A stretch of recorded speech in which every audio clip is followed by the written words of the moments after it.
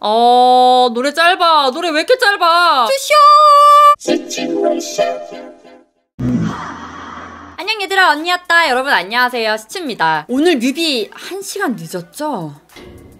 하지만 어떻습니까? 돌아와준 것만도 고맙죠? 제가 처음이자 마지막으로 봤던 갓세븐 뮤비가 낫 바이 더 문인데요. 이제 막 갓세븐을 시작하려던 참이었는데 갓세븐이 해체리에서 진짜 좀 많이 아쉬웠던 기억이 있어요. 2년 만에 돌아왔어요. 그죠? 소속사가 다 다른데도 돌아왔어. 진짜 대박 아닙니까? 우리 갓세븐에게 고생했다고 박수 한번 쳐줄까요? 자, 말 그만하고 뮤비 보죠. 역시 아가새가 등장하는 겁니까?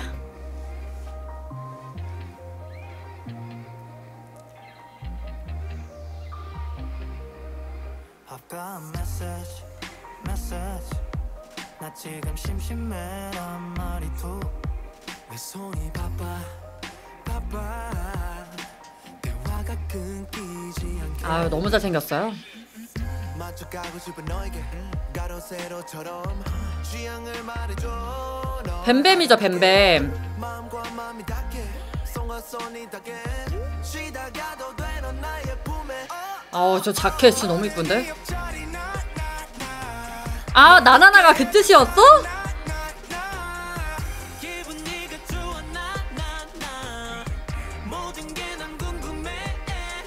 목소리.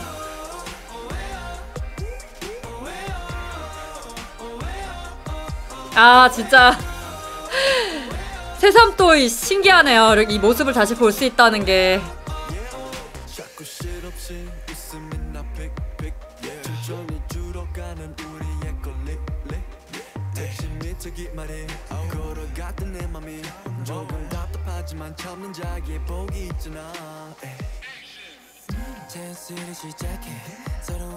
세트 너무 이쁘다. 오, 목소리.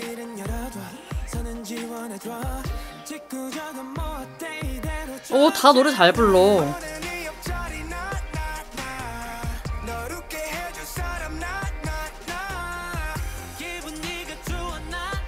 아가새들이 진짜 좋아하겠네요.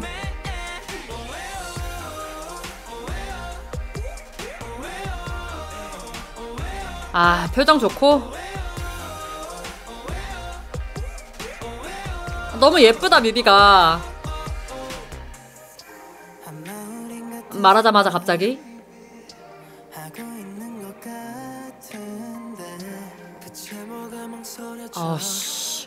아씨.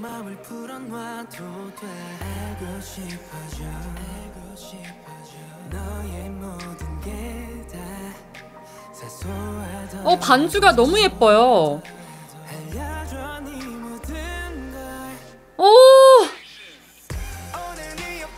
나나나. 잭슨 진짜 멋있어.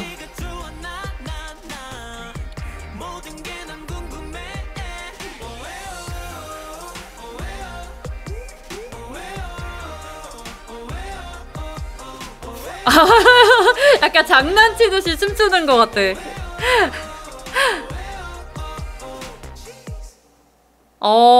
노래 짧아. 노래 왜 이렇게 짧아? too short.